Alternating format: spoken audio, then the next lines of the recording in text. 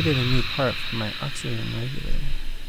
And, well, I tried to take this piece all apart and it didn't work, so I needed to buy that new piece. Not sure if that went with the kit or not. Probably the wrong kit for this, but the piece was the right piece. And so I'm going to just quickly go through and reassemble it. The previous part in the video was just a quick reverse and taking it apart, but here we go. The main cap part, that piston piece goes in.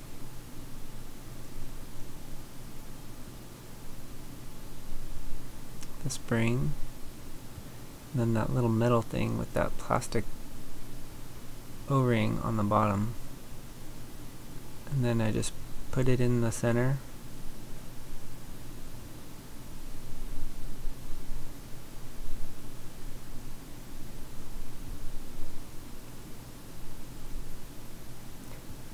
And then just screw it down. I got the repair kit for 20 bucks off of Amazon. It was the best one I could find, and it seems to all be working just fine.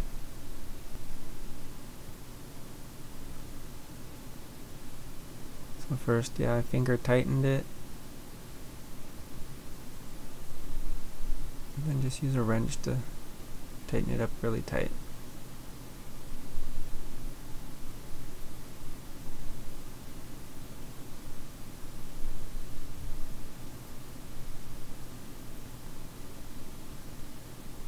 I had to use these pliers to lock on. I had no way to grip it and unscrew it, so just using them to hold it as I screw things on and just assemble it.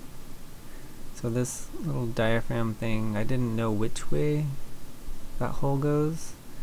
I didn't know if it was meant to go a certain way, so I just guessed and put it on top. Maybe it doesn't even matter.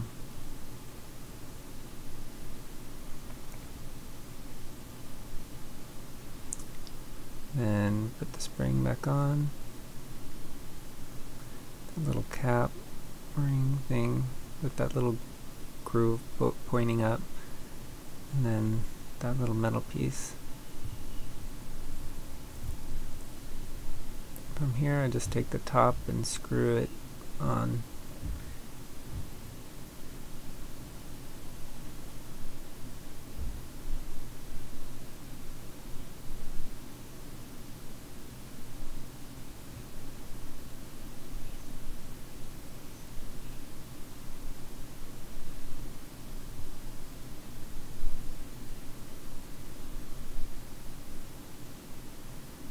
To get some better grip here because it wouldn't turn past my other pliers. I had to just adjust them.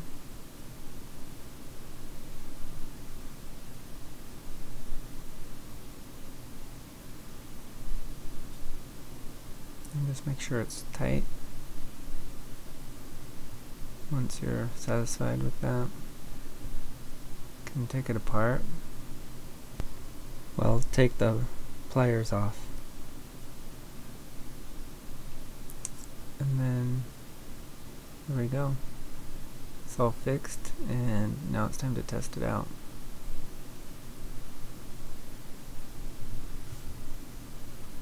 So here we are at the oxygen tank. I'm going to just screw it on.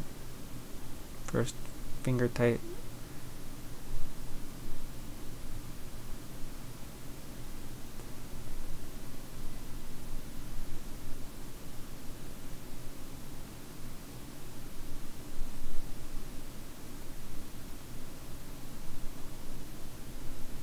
And then use the wrench just to make sure it's really tight.